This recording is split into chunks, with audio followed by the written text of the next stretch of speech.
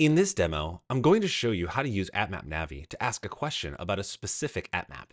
When you ask Navie about an app map, it sends valuable runtime context about your app and your code to generative AI and gives you highly personalized responses. In this scenario, I got an alert from my APM about slow performance in the user listing pages of our Ruby on Rails application. I'm not very familiar with this code base, so I'm going to start by generating some app maps so I can visualize how this API endpoint works and start to debug this problem. With AppMap installed in my project, I only need to start my application to start creating app maps, as it's enabled by default in development environments.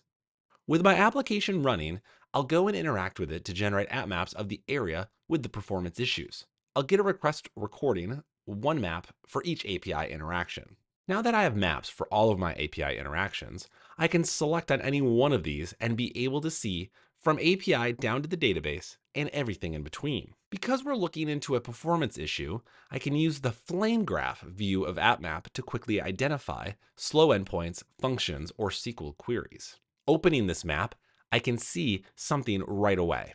A repeated call to the current user function, which is causing a subsequent database query multiple times for each request. I can have Navie help me find the source of this problem and help me fix it. Navie will send this question, the sequence diagram of my code's runtime execution, and all of the relevant code snippets to my generative AI backend to get an answer. You can see that right away. It sees that we are missing an opportunity to cache the current user if it's already set and avoid an unnecessary database call each time.